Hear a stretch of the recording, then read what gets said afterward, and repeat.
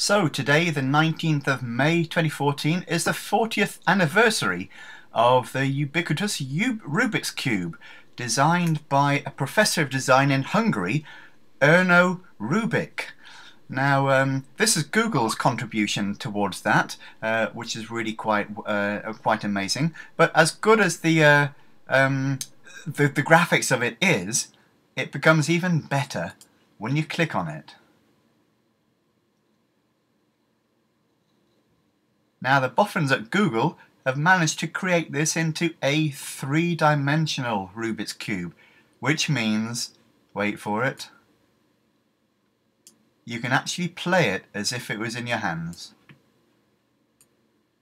Which, when I saw, was kind of I was a little bit amazed. Sometimes it can be a bit difficult to get the right ones that you want going. There you go. The technique is always to get the last one in a row. Even there, I'm trying to get this far one to move, but it's proving a little bit temperamental. Ah, there you go. And again, I didn't want that one to move. I wanted this one to move. But anyway, it'll be up for the remainder of today.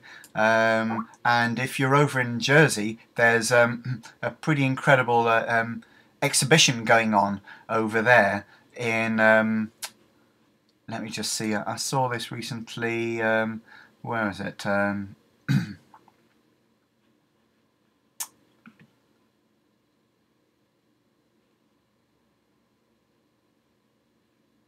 it's obviously not, there we go.